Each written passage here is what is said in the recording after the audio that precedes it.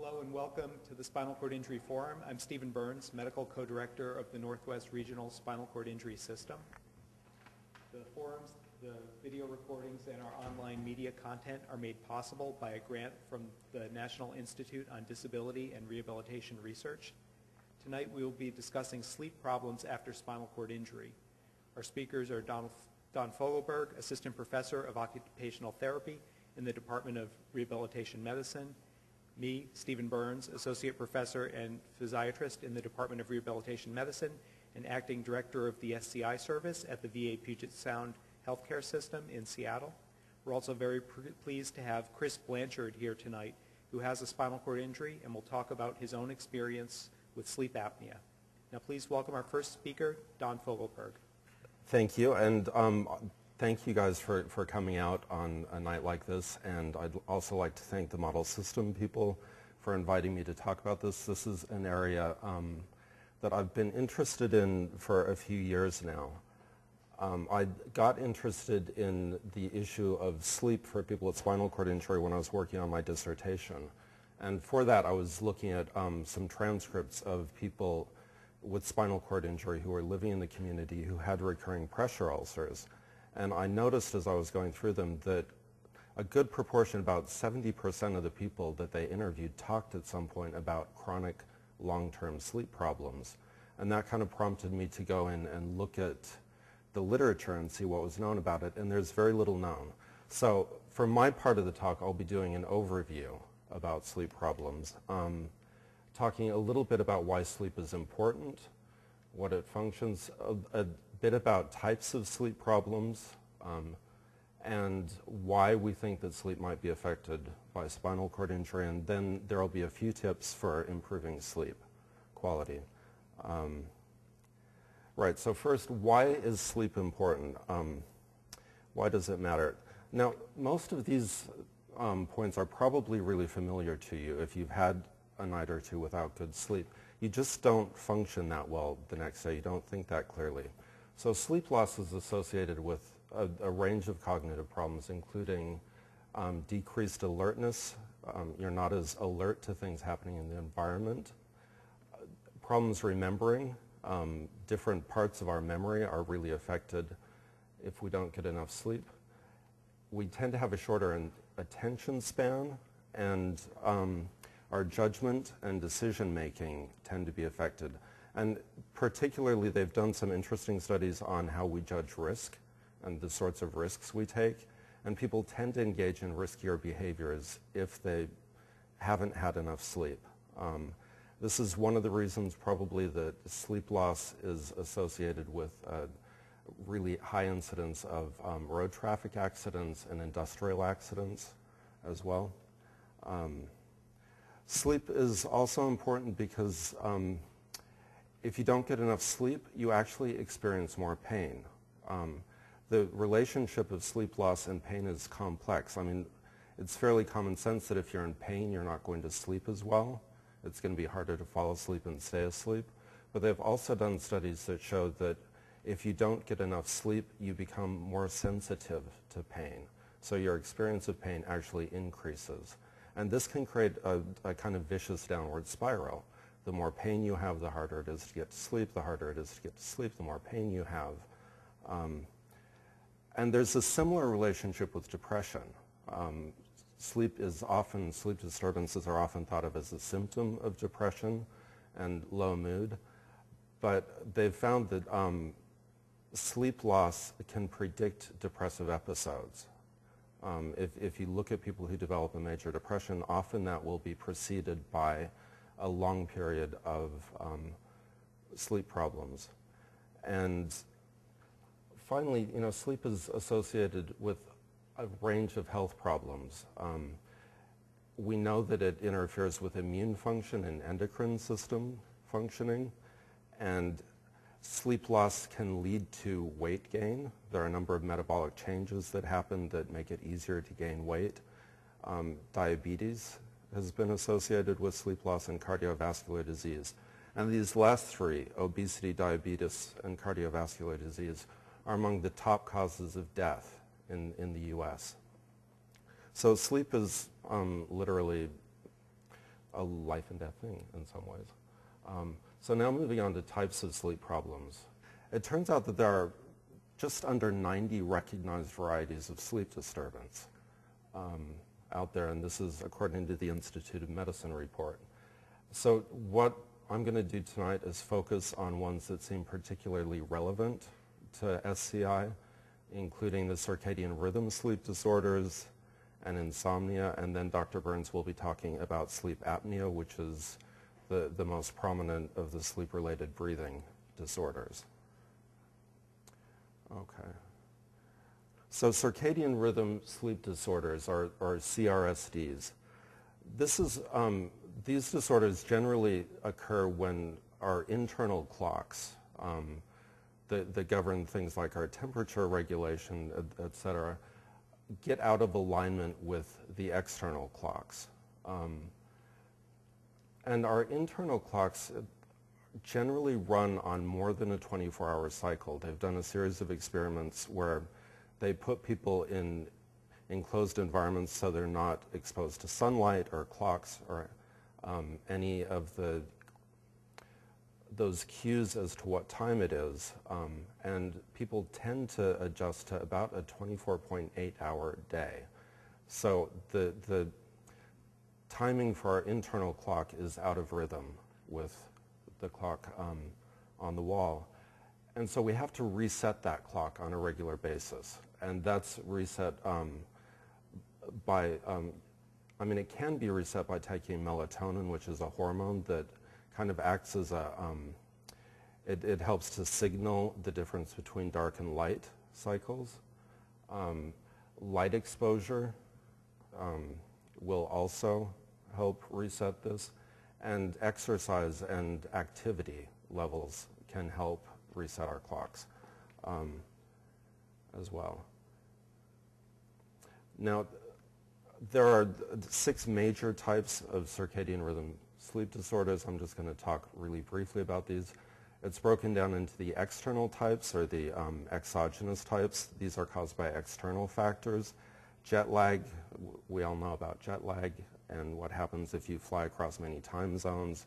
You get out of sync. Your clock is set to one time zone and you're in a different one.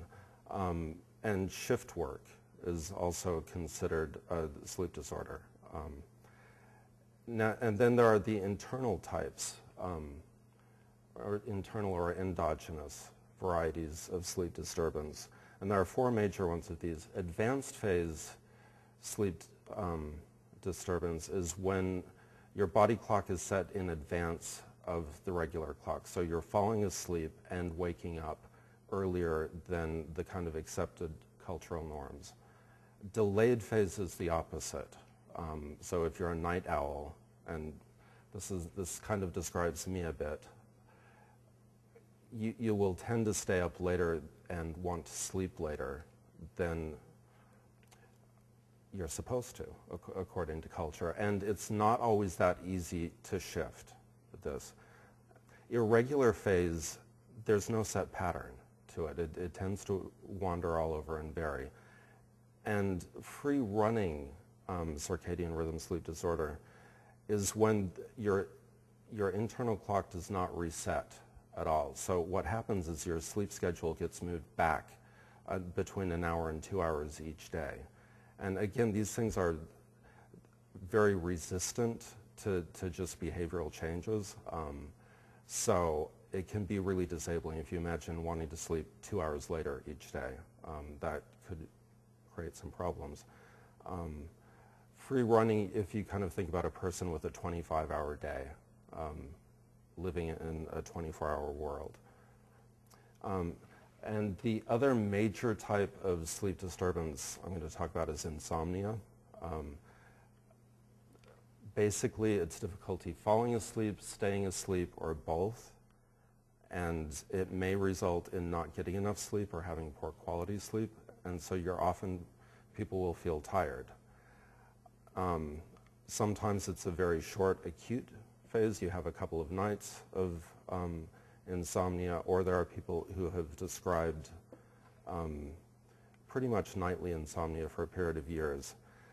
And this is highly prevalent. It's considered one of the most prevalent of the psychological problems in the U.S. now, with about 33% of the population experiencing insomnia at any given time. Now, of those 33%, around a quarter of the people will say it's occasional insomnia, but somewhere around 9% of that 1 in 3 people say that it's pretty much a nightly problem getting enough sleep. So this is a fairly widespread problem. Now, the traditional view of insomnia, you may hear the term secondary insomnia. This is really the view that insomnia is caused by other factors, maybe other medical conditions, painful conditions, physical or neurological disorders like arthritis, chronic bladder infection, Alzheimer's disease. I mean, the list goes on and on. Almost any medical problem could lead to problems with getting enough sleep. And psychological disorders, depression, anxiety disorders, panic attacks are often associated with poor sleep. You may also have an insomnia problem secondary to treatment for some disorders. Like breathing and inhalers and so on like that can actually have a stimulant effect. Just to keep things interesting, insomnia may be a result of another sleep disturbance, like a circadian rhythm disorder. So if you're on, say, a delayed phase sleep disorder, you're wanting to stay up later than you're supposed to, you may end up losing sleep each night because you're getting up. And so that would be insomnia secondary to a circadian rhythm disorder. And there are some problems with this. The fact that it's the perceived wisdom that insomnia is best thought about as secondary to other medical conditions, because it means it often doesn't get treated as a condition in its own right. The assumption is that if you treat the underlying condition, the insomnia will go away on its own. And that's not always the case. There's an emerging consensus among sleep researchers that insomnia really needs to be thought of as a disorder in its own right at times. And some of the evidence for this, symptoms and consequences of insomnia are relatively consistent regardless of what disorder it's associated with. So if it's secondary to arthritis or a bladder infection or Alzheimer's disease, it will look pretty much the same. The course of insomnia is often different from that of the associated disorders. So your arthritis might get better and that pain might get better, but your insomnia could carry on getting worse. So the two trajectories don't line up perfectly. Insomnia often responds to different types of treatment than the associated disorder. So you may have a pharmacological treatment, take some drugs or medication for the underlying disorder, but the insomnia may respond better to a psychological approach. And insomnia can also generally be treated pretty much the same ways. The same things are effective for it, regardless of what else is going on. So all of these points are making sleep researchers really think that we need to look again at insomnia and not just assume that it's something that will clear up whenever the associated condition clears up. And they've done some interesting research looking at, say, for example, a cognitive behavioral approach to treating insomnia in people who have depression, and found that purely treating the insomnia will also help with the depressive symptoms to a degree. In people who have insomnia and pain, if the insomnia is treated, the pain will often improve somewhat, even without treating the pain. So it's important, if you are having sleep problems, to get it looked at and diagnosed. So finally, why do we think sleep might be affected by spinal cord injury? Like I said, I came to this conclusion because I was reading a bunch of stories of people with spinal cord injury who had problems sleeping. And this had me looking at, and it's important to say that all of this is kind of theoretical right now. These things have not been studied empirically to see if there's actually a result. But it makes some sense to think that these things might impact sleep. Melatonin, the hormone I talked about earlier that helps reset the internal clock. In high-level SCI, cervical level SCIs, melatonin production is often decreased. So you're not making as much melatonin, so it's going to be more difficult for your internal clock to reset. In getting ready for this presentation, I was talking to Dr. Burns, and he mentioned some literature on antidiuretic hormone. And in people without a spinal cord injury, there tends to be a variation in the level of ADH. And because there's an increased level of ADH at night, that helps suppress urinary output. If you have a spinal cord injury, these levels often don't change overnight, and so it leads to increased urinary output at night. So you have to go to the bathroom more often than you would otherwise, and it makes sense that that could impact sleep. We know that spinal cord injury can interfere with body temperature regulation systems, our kind of internal thermostat. And we also know that the internal thermostat is one of the things that helps determine the timing of sleep onset.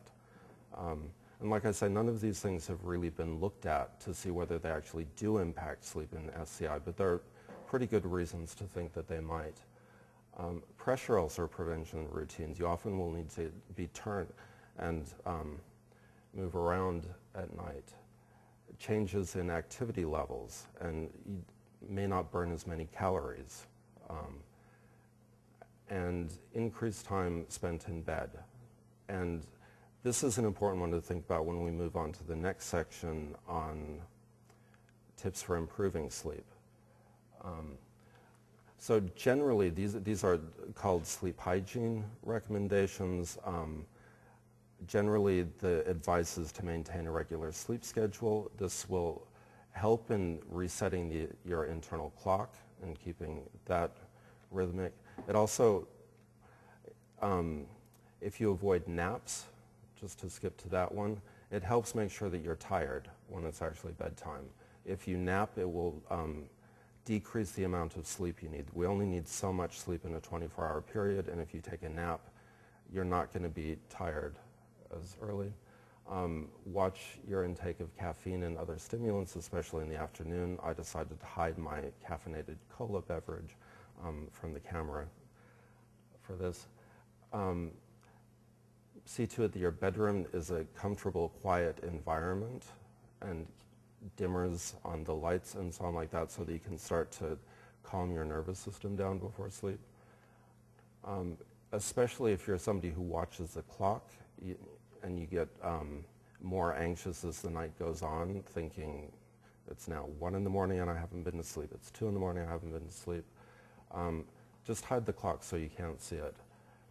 And these last two, I have different bullet points there because I think they're kind of interesting in the context of spinal cord injury. The advice is not to stay in bed when you're awake for more than about 10 minutes. Now, if getting in and out of bed is kind of a production, that may be difficult to do. And one of the standard things that they always say is don't watch TV or read in bed. As the professionals at the American Sleep Association say, the bed is for sleep and hanky-panky, and that's it. And again, that's something that may or may not work for people with spinal cord injury. And on that note, I'll hand over to Dr. Burns. So the title of my talk here is Sleep Apnea and Spinal Cord Injury. And as is listed up here, I work primarily at the VA hospital here in Seattle.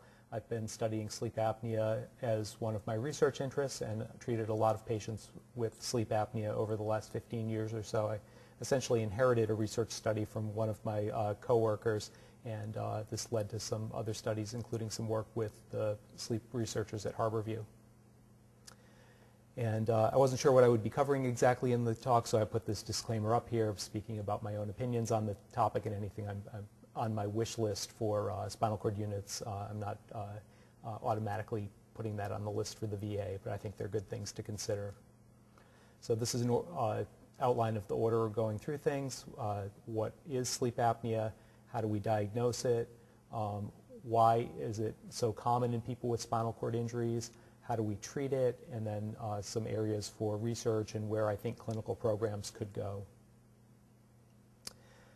So disturbances of sleep and problems with alertness, it could be a minor inconvenience with a small effect on quality of life, or this could be a big deal, overwhelming most aspects of someone's life. To get refreshing sleep and be able to be alert and participate, we need enough hours of sleep, and we want this to be with minimal interruptions, if any. The parts of sleep that are the most restful are the deep phases of sleep, and then when the body transitions into REM dream phase of sleep. And so if that all goes off well and we're alert during the daytime, then we have enough energy to participate in activities. We're not falling asleep as we're trying to socialize with people or falling asleep as we're driving our cars. And ideally we would maintain a high level of alertness until it's bedtime, and we start to wind down and then fall into some nice restful sleep. But there seem to be many barriers to both of these accomplishments in people with spinal cord injury. A lot of reasons exist why people would have poor sleep quality. For example, needing to awaken a number of times during the night or have someone wake us up for things. For example, doing intermittent catheterization in the middle of the night or turning ourselves in bed to protect our skin. Pain can definitely interfere with falling asleep and maintaining sleep, and the same goes for muscle spasticity. We know that physical activity is helpful for promoting sleep, and many people with SCI have limited options for exercise. And depression is another factor that can interfere with people's ability to fall asleep and stay asleep for the full night. So daytime sleepiness, the largest impact, of course, would be if people are getting poor sleep quality, not enough or not sound enough. But there are also a number of medications that can affect alertness in people with SCI, things commonly prescribed like pain medications, antispasticity medications, and a lot of the medications used for treating neurogenic bladder. Again, physical inactivity, because exercise is helpful, and depression could be interfering there as well. Now, sleep apnea and other forms of sleep-disordered breathing are definitely one of the most important medical causes for poor sleep quality and excessive daytime sleepiness in people with SCI. It's a very common disorder in people with SCI, and beyond the daytime sleepiness, it can cause other health problems, heart problems, and lung problems. Now, fortunately, there are treatments that are available, a range of treatments, and many people are able to tolerate those, accept them, and have a dramatic improvement in their symptoms, as well as avoid some of the health consequences. Now, why sleep? Well, it's known from other disorders, whether that's heart disease, whether it's neuromuscular diseases, in fact, even for the general population. Breathing is more difficult when people are asleep. We know from progressive disorders, things like ALS, people will progress as their disease progresses. They'll go from normal breathing to some sort of mild snoring to severe snoring, and then from that they're actually having obstructive sleep apnea, where the air is not moving in and out when they're trying to breathe. From that, people would progress to needing a ventilator at night, and then needing a ventilator at all times. So these phases of sleep apnea, moving through that, would be normal in somebody who is progressively losing lung function as breathing becomes more difficult. Now, sleep medicine is a relatively new field. I don't have subspecialty training in it. I just have a lot of experience treating people with SCI with these disorders. The subspecialties that primarily do this are pulmonary medicine, neurology/psychiatry, and otolaryngology, but generalists as well, internists and pediatricians can also specialize in this.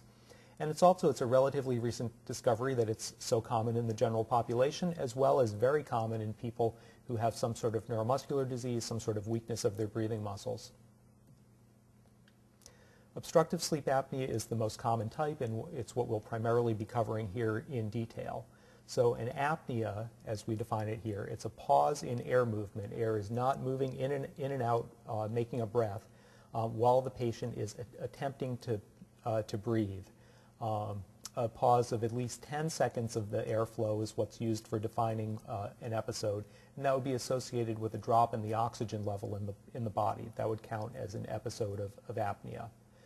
The cause in obstructive sleep apnea is that the soft palate and the tongue, the structures that are at the back of the throat, obstruct the airway. And if we were trying to suck something with a syringe or suck something up through a garden hose, we can pull things in. We never have the experience of trying to suck a fluid like air or liquid through a floppy tube. But as you start to pull through a structure like that, a floppy airway, it collapses, and pull as hard as you can, nothing's going to flow through that until the tube is stiffened. We know that it's worse when people are sleeping on their back, as you can sort of see in the slide here, because of gravity. So the pinkish structures here, so this is someone's head cut sideways, top of the skull's up here, nose, mouth. This huge thing here is the tongue. The tongue is actually a pretty big muscle, and the blue is the airways. So the purple-pink is what's obstructing the soft palate and the tongue down here, drifting to the back as someone falls asleep, and again assisted by gravity, so that the air can't come from here and head down toward the lungs. So the airway is obstructed. So when that happens and no air is moving in and out, the oxygen level drops, and the brain starts to become unhealthy, senses something bad is going on here, and needs to wake up a little bit to take a deeper breath, open up those airway muscles, and let some air pass through. And this tends to happen particularly in the deepest phases of sleep, the phase 4, and in REM sleep things are more disrupted. And those are the phases that you need to go into and stay in to be well rested. So as has been mentioned, the most common consequence is excessive daytime sleepiness, because your brain is always waking up a little bit to try to do some better breathing. But there are medical consequences as well. Now, in the general population, sleep apnea is said to occur in about 3 to 4% of males and 1 to 2% of females. The numbers kind of vary depending on how we want the cutoff, how we define an apnea, how many apnea episodes per hour, but these are the generally accepted numbers. So based on how frequently the apneas happen, and that someone has to have some symptoms attributed to it. That's how it's usually defined. Obesity is the main risk factor in the general population, primarily thought to be just a compression from the excess fat and not having an airway that stays open as well. Also with abdominal fat being something that the diaphragm has to push against. But whatever the reason is, obesity is the #1 factor. It's generally diagnosed with a sleep study, also known as a polysomnogram, which we'll go into in some detail, and is generally treated with something called CPAP, or continuous positive airway pressure, which is given by a mask that goes over the mouth or nose. And we'll go into that in detail as well. So looking more broadly, that obstructive sleep apnea is not the only breathing problem that occurs during sleep. OSA is the most common, and as we've described it, you can think of it as snoring that's so severe that there's just no air moving. It's a severe snore. There's no way for the air to move for a bit. Central sleep apnea is quite a bit different. So someone is not attempting to breathe in, their brain is just forgetting to breathe for some period of time, and there's a pause. There's no effort to breathe, and of course there's no airflow either happening. And in general, it's a rare disorder in people in the general population. Then the last one to mention here would be hypoventilation, or the fancy term chronic alveolar hypoventilation is what the articles call it. What this is that there's not enough breathing to go on to satisfy the respiratory needs, but it's not that there are long pauses. There are shallow breaths or just a slow breathing rate, but it's not this period of breathing along and a pause, breathing along and a long pause. The carbon dioxide level can actually start to rise before we see any change in the oxygen level with that. It's also a relatively rare disorder in the general population. So those are 3 types of sleep disordered breathing. It's not just obstructive sleep apnea that can occur. The consequences of sleep apnea in the general population are listed here: excessive daytime sleepiness, a generalized dysfunction in cognition. Over the long run, people can actually lose some of their cognitive abilities. And then some cardiovascular disease, so hypertension, high blood pressure, especially one that's very resistant to other medications, multiple medications. It's something that physicians think about testing for. some other cardiac and pulmonary diseases, some permanent changes to the lungs and to the blood vessels that go through the lungs. And then lastly, patients are predisposed to injuries from accidents, particularly motor vehicle crashes. Some studies say a greatly increased risk of crashes. Now we'll move on to a description of how sleep apnea is usually diagnosed. And before that, let's think about what is it that we would want to be measuring. And so we're concerned about breathing, and why do we breathe? Well, two main reasons. We need to bring oxygen into the body, and then we need to get carbon dioxide out of the body. So we would definitely, in an ideal world, be measuring both of these things to see how someone's breathing is going on. So the simplest way, I don't have listed here, in a hospital we would take a long needle, not too long, jab it into someone's wrist, into an artery here, and take out a sample of the blood and send it down to the lab. So that's not going to work very well if someone's asleep. They're not going to stay asleep very long if we're doing that. So we need to do what we can non-invasively to get the same information. So for the oxygen level, we use something called an oximeter, which I think most people here are probably familiar with. So it's also known as a pulse ox because it's measuring the pulse or the heart rate.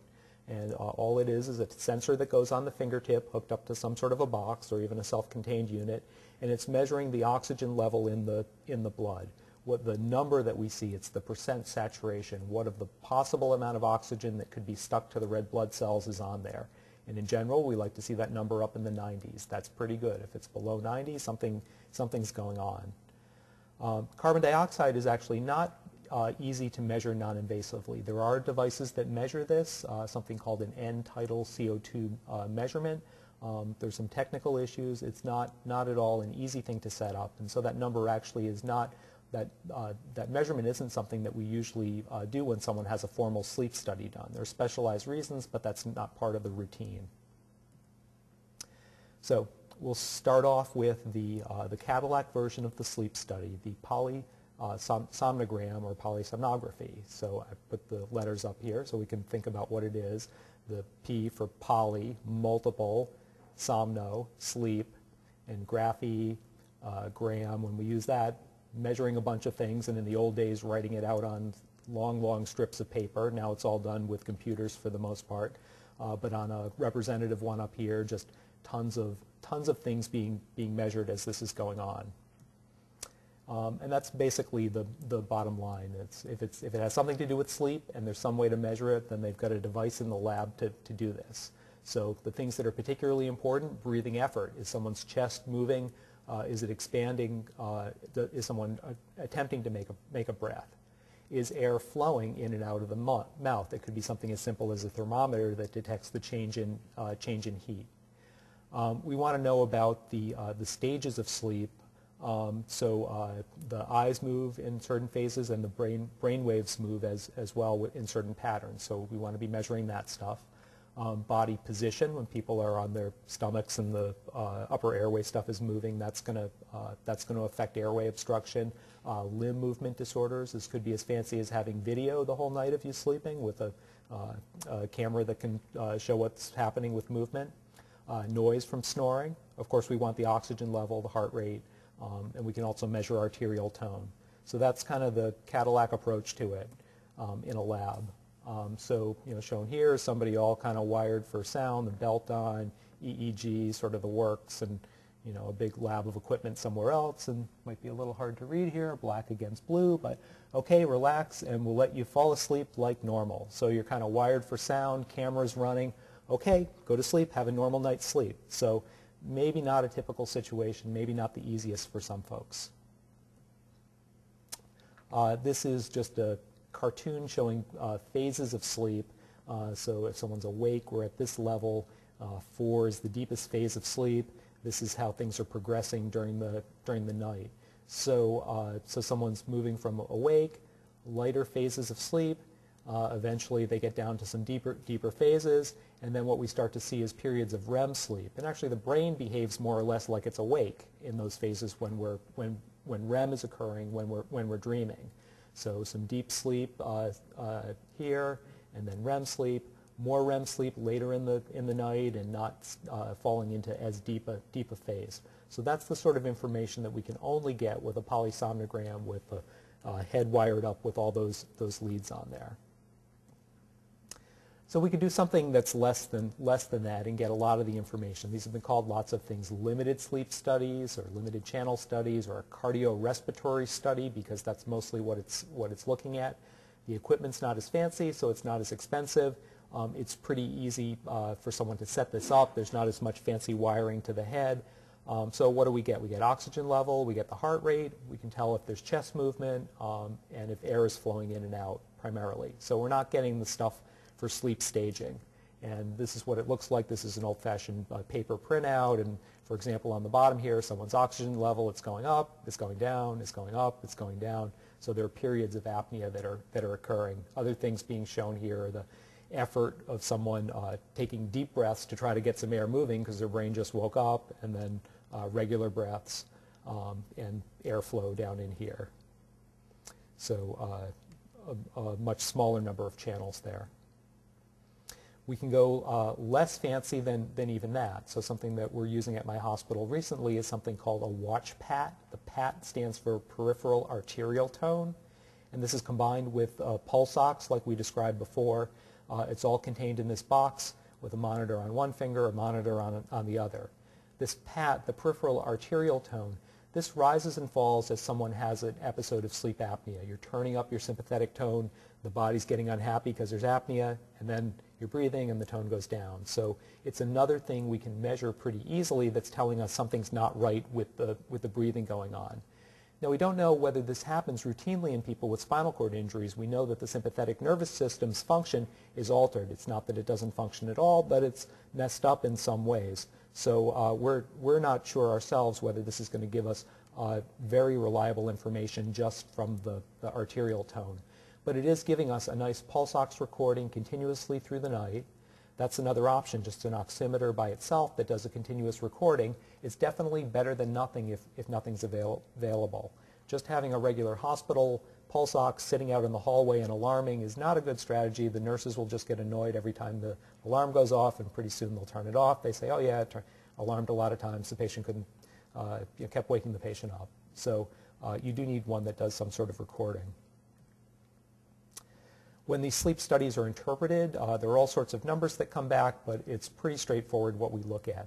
How many apnea events per hour, it's usually reported as the AHI, the apnea hypopnea index. Hypopneas are sort of short of a full apnea.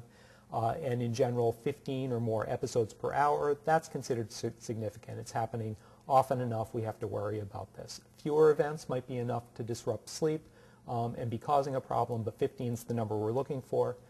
This number will only go so high. In an hour, you can only have so many events, so it's not like we're looking for numbers that are way up in the hundreds. That's necessarily worse. You could have 30 really long episodes, and that could be plenty bad.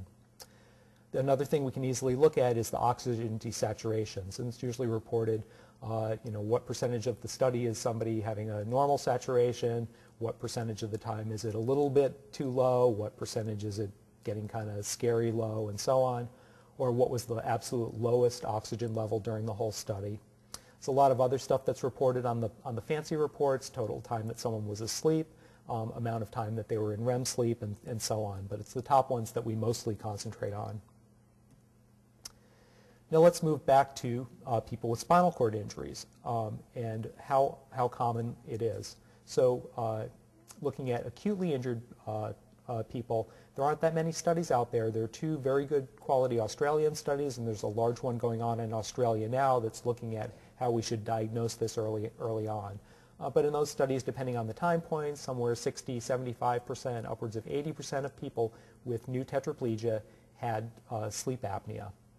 We conducted a pilot study as well at Harborview. We really didn't get very far with our enrollment, and that was kind of a finding of the study. It was really hard to do the testing during our specified first 6 weeks or so after injury. It was just hard getting good data, and some of the reasons here, patients who were highest risk, they were still on a ventilator or just weaning off. We don't want to study them on the ventilator's doing the breathing. If they still had a tracheostomy in, this bypasses the spot where people obstruct, and that's how sleep apnea used to be treated in the old days. Just put a hole through here below where it obstructs and just breathe in and out through the hole. and a lot of the patients were just medically unstable. So it seemed like some of the highest risk patients, based on other risk factors we know, we just couldn't study them early on, so they might slip through attention during their initial rehab. In people with long-term injuries, it kind of depends on the population you study, people with tetraplegia or people with any level of spinal cord injury.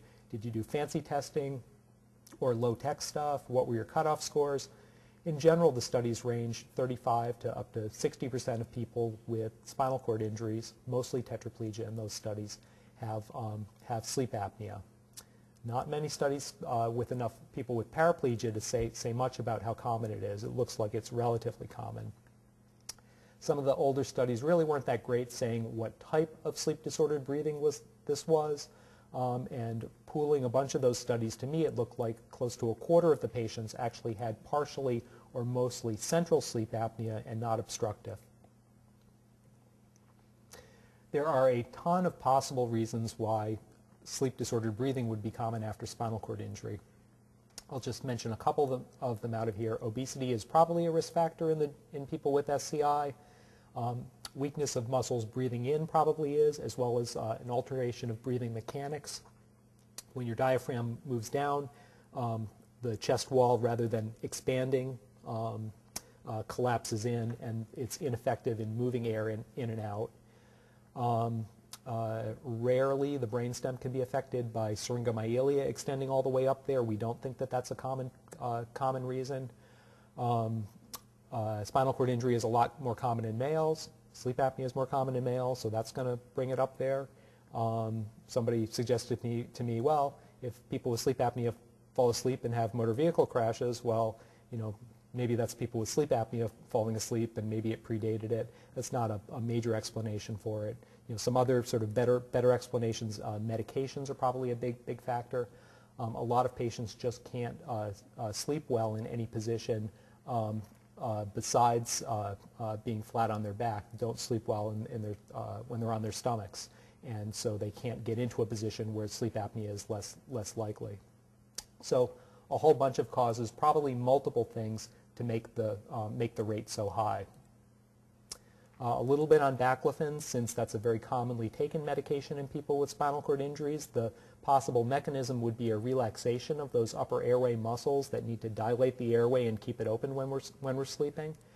There was a study where they gave people who were bad snorers without SCI, gave them 1 dose of baclofen. It didn't seem to do anything to their snoring, so they said, well, it's probably not a factor. But some studies looking specifically at people with spinal cord injury, probably 4 studies with different sorts of designs, show some sort of association. One study said particularly people with very high doses of baclofen, 80 milligrams a day, which is the max that's usually recommended. It gets a little complicated because people who are on high doses of baclofen are going to be sleepy. They're more likely to get studied to look for sleep apnea, so it can be, there could be some confounding in those studies. As I said, obesity, it probably is a risk factor, but it doesn't seem to be the main one in people with SCI.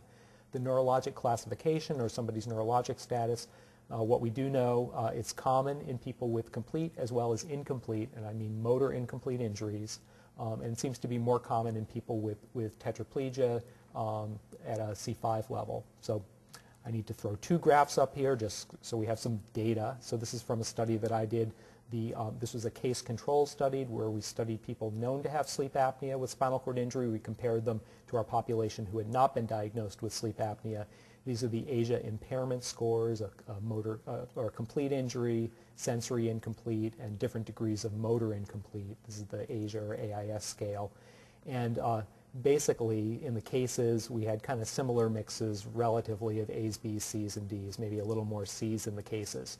So it's not the case that this only happens in people with complete paralysis at a cervical level. People who are walking around, it's relatively common in them as well. And this is showing just something similar based on neurological levels, C4 through C8, the ones that we were studying here. So you can see in our controls, C6, the pink here was the most common, versus the cases where C5 was a little more common. So probably a little higher level injury is predisposing people as well. So other than those problems I listed for the general population, the consequences of sleep apnea, what else might be a consequence specifically in people with spinal cord injury? This is not all stuff that's proven, so nobody get shocked about the sudden death down here at the bottom. But difficulty with new learning and participation in rehabilitation. Imagine all the things that you're asked to learn, to do for yourself, new physical skills, transferring, taking care of yourself, monitoring your health conditions. Throw on top of that suddenly having sleep apnea, not getting a good night's sleep, you have pain, everything's disrupted, poor environment to be sleeping in the hospital in the first place. So it's not making things any better. After you leave the hospital, you're going to have more difficulty making sure that you're staying healthy, attending to your needs, being safe, and protecting your skin and so on. Low oxygen level can't be a good thing for pressure ulcer formation or healing pressure ulcers. It's definitely going to be potential for psychological factors, so adjusting to disability is going to be more difficult.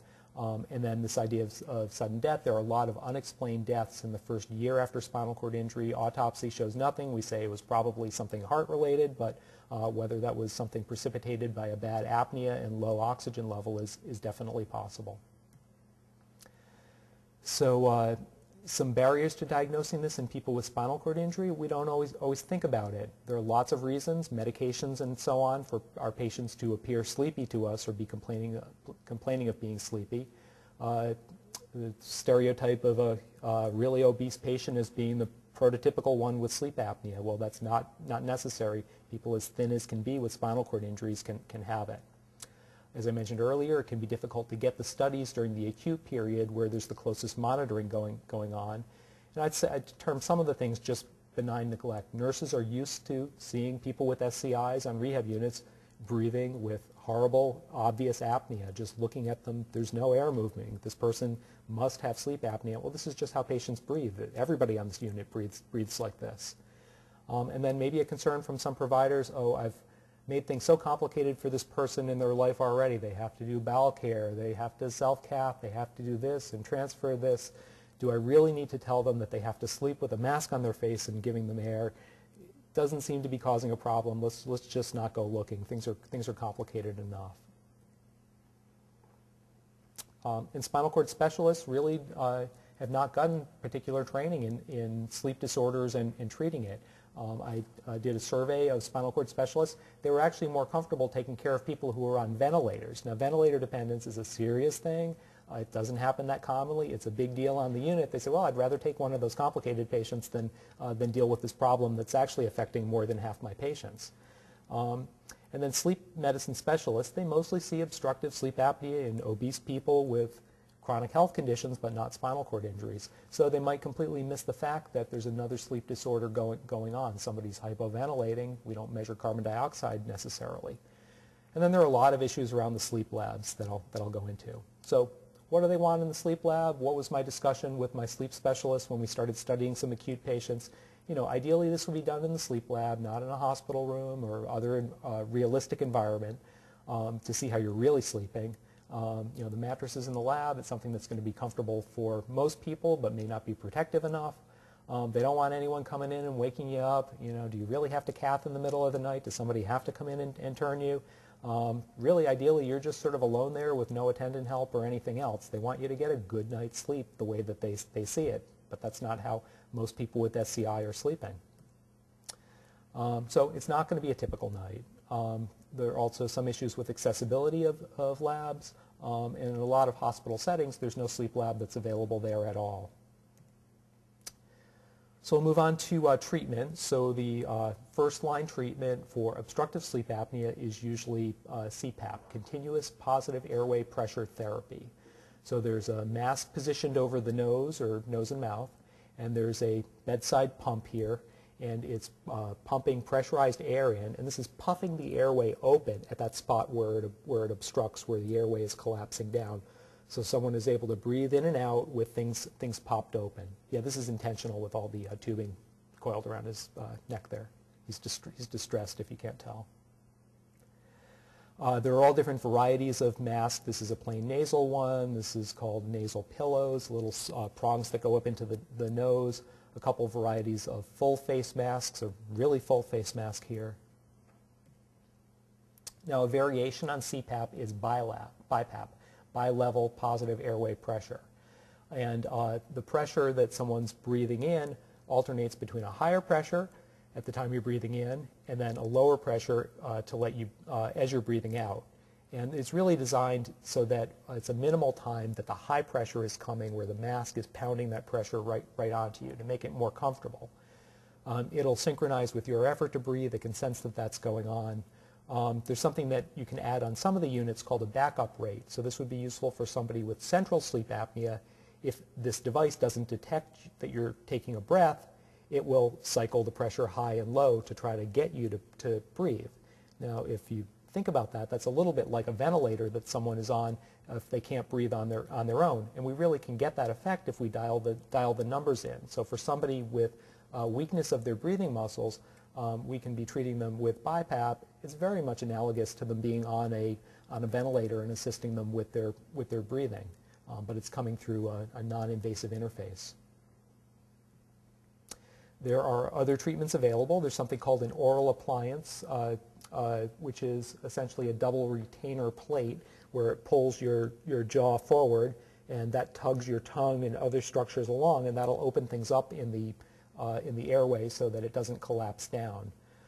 They can also do something similar with some surgery. They can kind of cut holes in your jaw and extend things and change around the whole geometry of your face.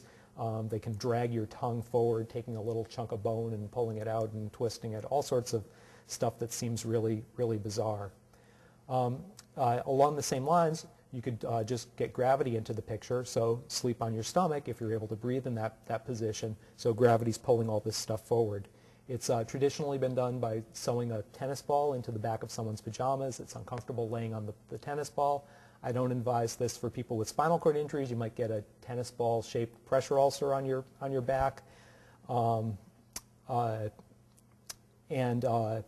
this is my slide showing the surgeries here. So one approach would be this UPPP procedure, the uvulopalato-pharyngoplasty, and they cut out some of this excessive tissue that's obstructing the airway.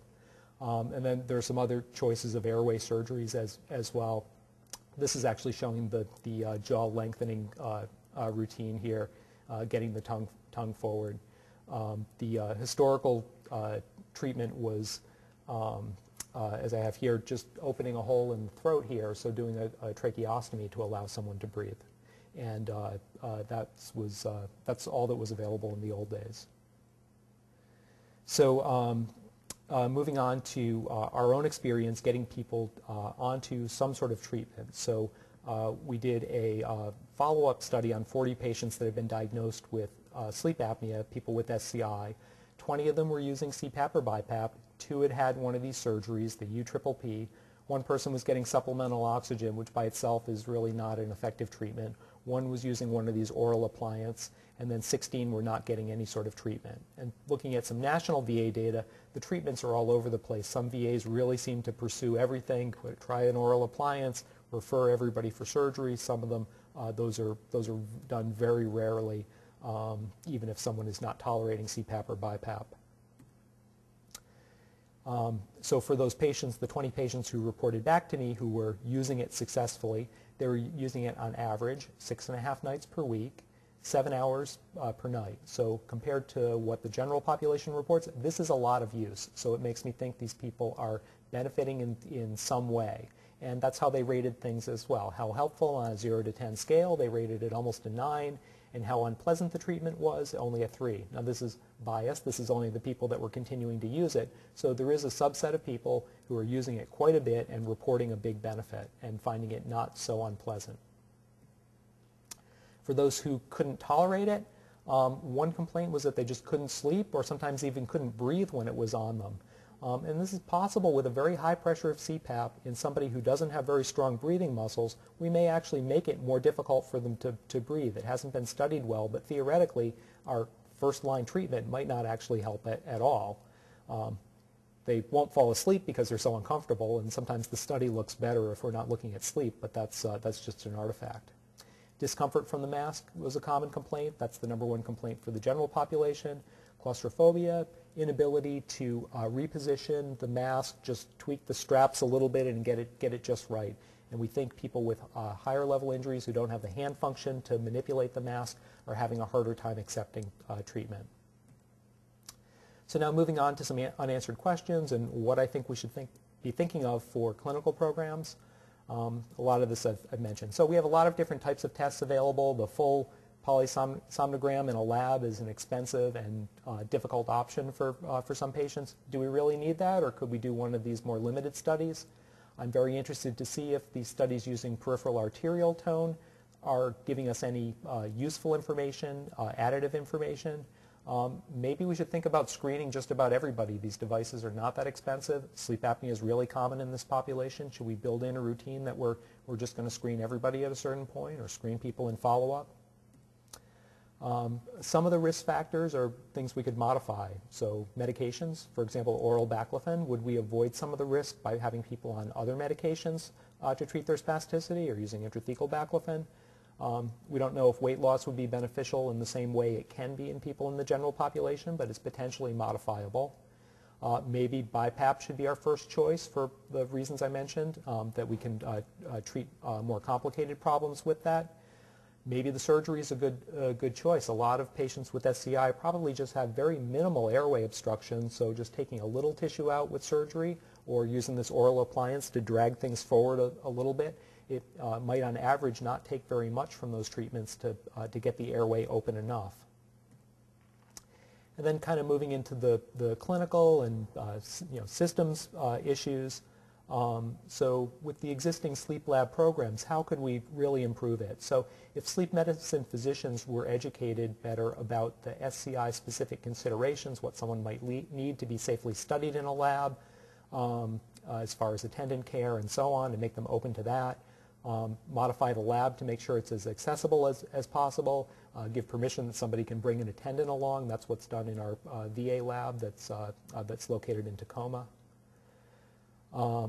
And then we're looking at redesign of our spinal cord unit and possibly getting more space and more beds. And I was encouraged by the person working on the design. Well, think big. What if you had lots of space and resources and all of that?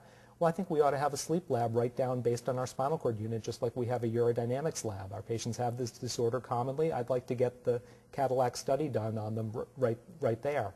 I'd like to be able to do limited studies in their rooms with some sort of simpler equipment. I'd like to be able to study more than one patient a night, because we have a lot of people coming through for follow-up. Probably everybody on CPAP and BiPAP should be getting some sort of periodic follow-up studies to make sure their pressures are okay and don't need to be upped or adjusted in some way. One of my collaborators on some research was looking into the idea maybe the nurses should have the primary role here. If they see someone who has obvious apnea, then set them up for a sleep study the next night with one of these simple devices to do that. They're there during the night, and the physicians are usually home sleeping.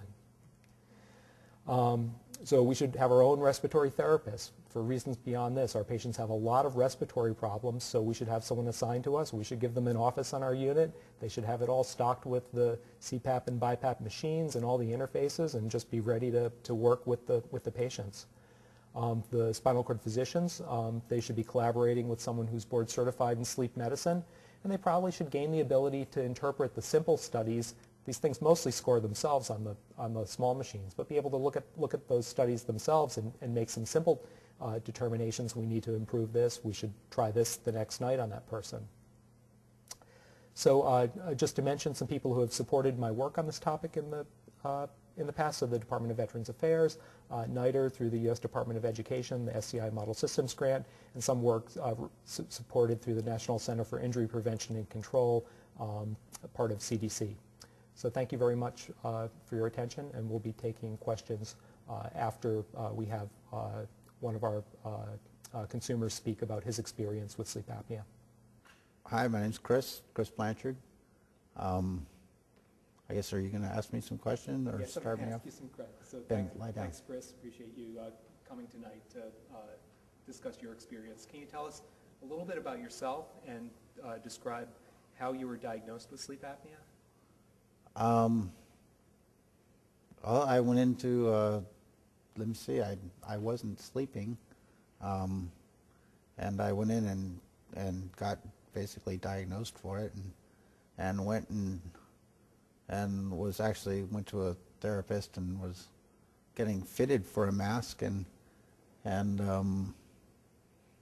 one day I had a pneumonia after an operation, and I wasn't sleeping well, and actually didn't wake up very much one morning, and my nurse that was taking care of me that day, she couldn't wake me up very well, and so ended up calling the emergency or 911, and it turned out that I had a collapsed lung and pneumonia, and got treated for all those symptoms in the hospital, and that went on from there. I basically, after coming home, we got onto a CPAP or BiPAP, and no, it would be a CPAP, wouldn't it?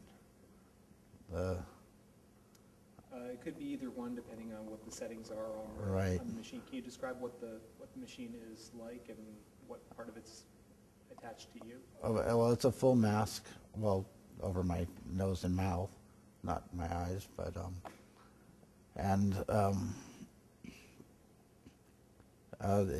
it breathes for me basically in and out, and there's a water reservoir to keep it humidified, and I was actually refitted myself with the therapist just before all this happened, so we knew that something was going on before all this happened, but it took a while to get a mask fitted properly, and that took a long time, but since then we've it's been pretty good. It's uncomfortable, obviously, going on and in the morning waking up, but I seem to fall asleep and sleep all night, and which is a plus. I hadn't been doing that. Actually, before my accident, even, which was in '97, a girlfriend had noticed that I would stop breathing just for moments at a time, and it didn't affect me so much then, but since my spinal cord injury, not having the diaphragm to breathe with, using just chest muscles, it affected me a lot more, and so that basically slowly went off the slippery slope after a while. So Now, do you use it every night, and do you use it if you're napping? no, I don't use it napping. I do use it every night. I find I don't wake up at all in the middle of the night anymore. Rarely, unless I'm very cold or something. And usually people have to wake me up in the morning, which never happened before. I'd always wake up with the sunlight, basically. So. And I know it's been a while that you've been using it, but do you recall any other differences? Do you feel like you had trouble with daytime sleepiness? Do you feel like you were poorly rested before? Before, I'd fall asleep in the office. Okay. And it was partially because we didn't have I'd have the doors shut and the heat on. I've learned to keep doors open, a little more ventilation now. So we keep the air quality better, but I was dozing off in the office daily, and now I don't even come close to dozing off, and I sleep better, no swelling in the legs or feet anymore, and generally better appetite. It definitely, it makes a difference. It's much better now than it was, although I hate the thing. I hate putting it on. I hate having it there, It's not very glamorous, that's for sure, but it works. So. If you travel, is it something that you take with you? I haven't traveled since I've been on it, since I've only been on it since late July or so. All this hospital stay and collapsed lung and all that happened in the beginning of June, I believe. So that I was in the hospital for almost 3 weeks because they had taken a CAT scan, and the dyes that they put in my blood system or in your system created a kidney failure, so I had to go through dialysis, and that was sort of a side effect that was not good. But once that all got cleared up and started breathing right, we did okay. So.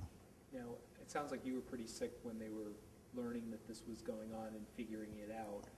There might have been some testing done at that point. Do you recall any of the testing, or did they do any follow-up testing with you on the machines? I'm just wondering if you have any recollection of what the testing involves. Honestly, I don't have much recollection of any of the testing. We did some breathing tests when I went into the therapist, to check the CO2 levels and whatnot, and how well I was exchanging or bleeding off the CO2. We did a few tests like that, and they were high to start, but they've gone way down since.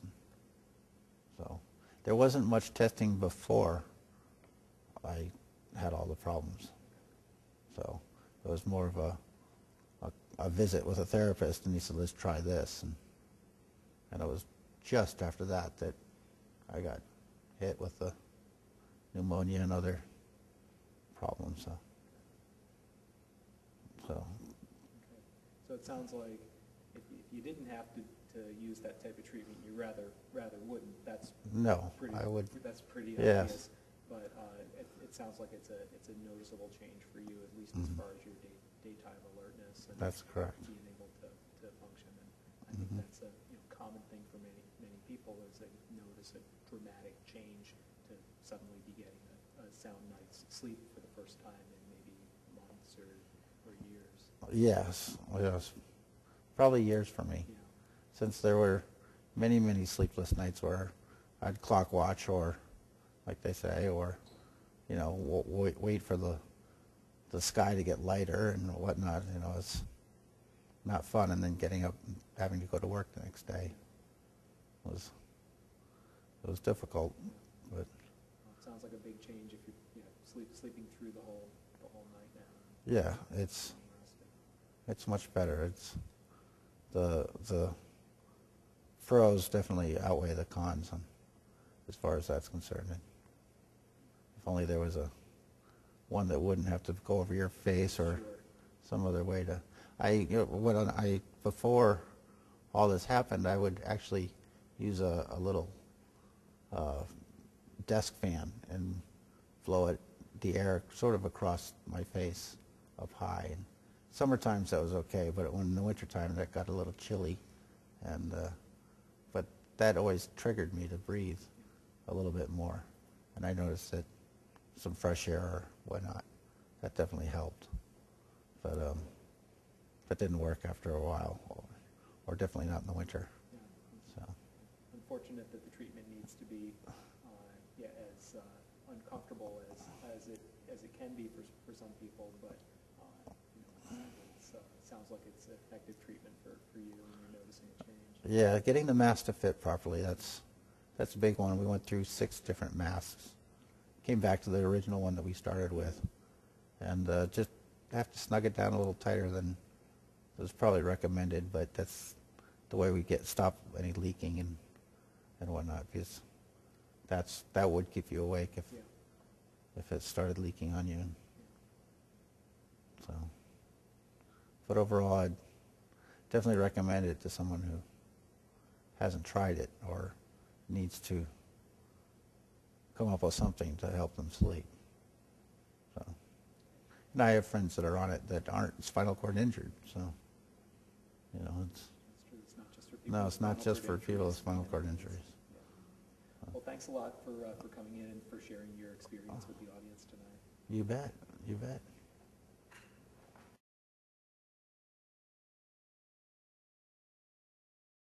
So I'll repeat the question. So if someone has one of these surgeries that I mentioned in my talk, do they get away from needing to use the whole CPAP or BiPAP setup? Sometimes they do. The surgeries are generally reported that they're effective about 50% of the time. So someone gets a really good response about 50% of the time.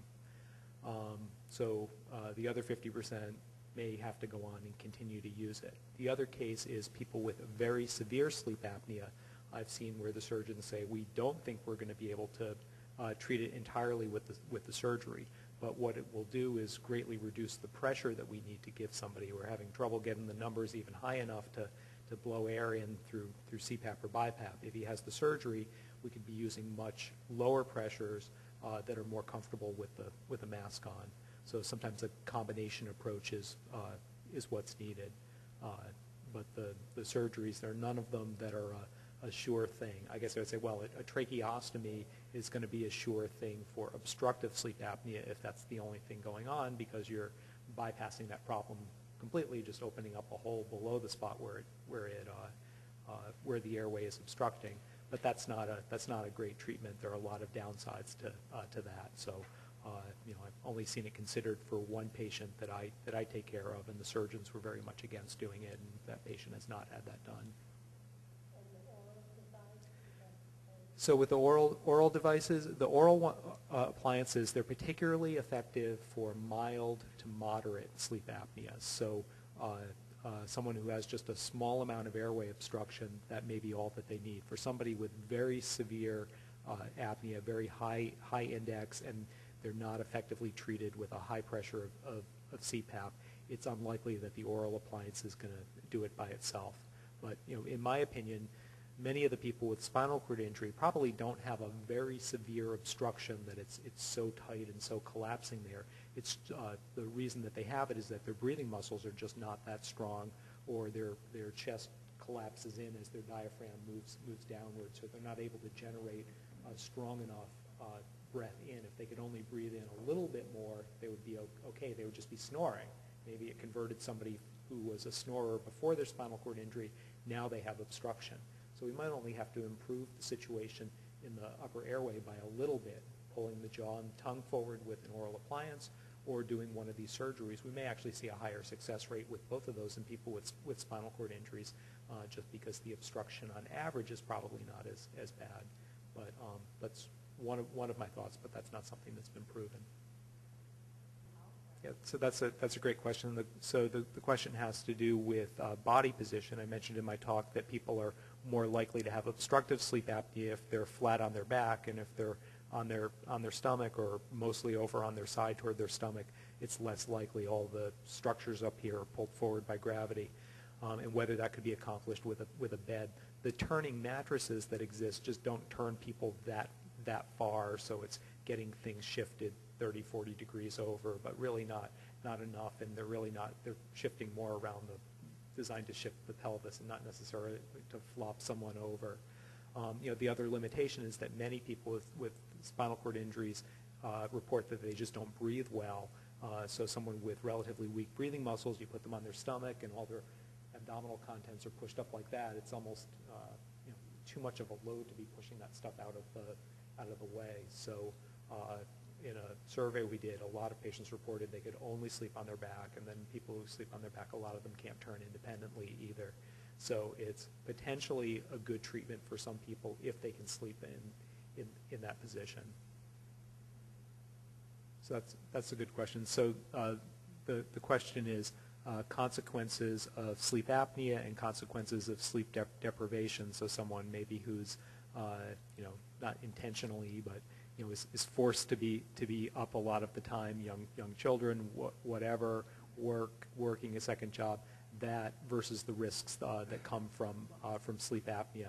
There's some overlap in them. For example, risk of cardiovascular disease, risk of high blood pressure. Both of those are elevated, or those risks are elevated by either disorder, and it's going to be additive. If you're having very little sleep, and the sleep you're having is poor quality, that's going to be worse than one or the other. A full night of not so restful sleep, or a very short night of restful sleep. But a short night of non-restful sleep is going to be the worst case. So it'll be similar health consequences, not exactly the same, and probably an additive risk between the two. So the question has to do with someone who traveled and chose not to take CPAP with them, and then they had difficulty sleeping when they were not using it. So that's definitely believable, and could very well be related. So people who are using it and having a good benefit, they're using it almost every night, and the body doesn't react well to these apnea episodes, and the body will wake up, and it can be very difficult falling asleep for someone. It's suddenly like having sleep apnea again. If you are using CPAP, you don't have sleep apnea. So it was in one night quickly switching back to having it and feeling the acute consequences. And I'm sure if he had insomnia and didn't sleep, he was probably feeling fatigued after a day or two of doing that. Now, fortunately, the machines are small enough, and the idea is that people should bring them with them even when they're traveling, that it is pretty practical to bring it along as long as you're going somewhere that has power to plug the thing in.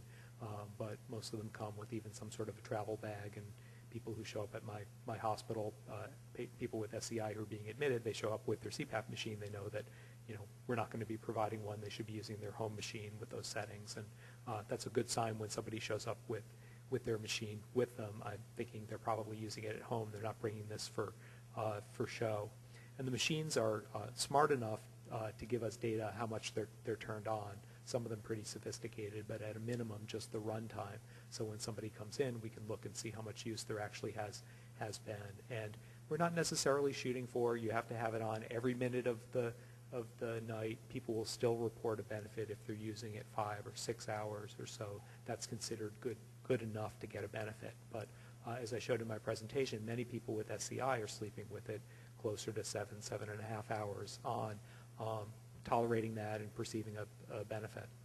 Well, no, that's actually an excellent point. So if someone's carrying a card with them that has some medical information, if they happen to be hospitalized and someone was looking to see what things they're at risk for and what their treatments are, yeah, you would want the hospital to be aware that you have sleep apnea. There have been cases reported of patients dying after having surgery with the sedative medications on board and all of that. You're more likely to be having apnea right after surgery and need a higher level of monitoring. So yeah, it would be something good to have available to people. Maybe not to the level of having it on a medical alert bracelet or something like that, but if someone had a concise, top 5 health issues for you, that would be on there if you were not able to express that yourself. Yeah, so the question is about breathing through your mouth, or mouth being open, and is this specifically while you're using CPAP? So unfortunately, some people do just fine with a nose mask, but then they need a chin strap to keep their jaws shut, because otherwise you're sort of creating a leak of pressure and not getting the full effect from the CPAP. So for some people, that's a better alternative than doing a mask that goes over the mouth and nose. It really comes down to trial and error with the chin straps and the different designs of masks. Some people have to alternate between one and another just to avoid irritation. As our consumer mentioned earlier, having to try 5 or 6 masks, that's not unusual at all. But eventually people settle on something that's going to work for them, or alternating between 2, and then can do very well with that for the long run. It's probably still a good idea to have a follow-up study at some point if that's available, at least a limited study, to make sure that, yeah, that these settings are still working okay for me and accomplishing what I need. But yeah, unfortunately, there's a lot of trial and error that the sleep tech should be working with, or a respiratory therapist, to get something that's going to work for any one patient. So the question is, if your oxygen level is okay, how would you also know that your carbon dioxide level is okay? There's no way to know for sure without testing it. Now, people who don't have much weakness of their breathing muscles and the only problem going on is obstructive sleep apnea. The carbon dioxide isn't really a concern. Your breathing starts up again and you blow that off quickly. It's more for people with some amount of weakness of their breathing muscles, people with higher level spinal cord injuries, people with neuromuscular diseases, where that could be going on. And if you've got good, healthy lungs, they might be pulling in enough oxygen, but there's not enough air moving in and out to get the carbon dioxide out of the body. So just because the oxygen level is okay doesn't mean that the carbon dioxide isn't a little high. There's not a readily available test. We're just not routinely doing these end-tidal CO2 measurements. For diagnosing if someone all the time is not doing enough breathing, which is also a common thing, daytime and nighttime not doing enough breathing, we would usually do the test doing an arterial blood gas, putting a needle in at the wrist and testing the blood that way. Then we know exactly how much oxygen and carbon dioxide is in there. But there's not a readily available test. It may be that over time those will be more common, but in general, the people walking into a sleep medicine clinic who don't have spinal cord injuries or other neuromuscular disease, they just don't have that problem with carbon dioxide staying in their body, so the labs aren't set up for doing that measurement. It has to be somebody with that in mind. Maybe there's hypoventilation going on. Maybe we need to check a carbon dioxide level. Maybe we need to do a very specialized sleep study where we're measuring carbon dioxide continuously through the study. It definitely can be done. It's just not one of their 30 things that they usually hook up in those labs because it's not a common enough problem in the population they see.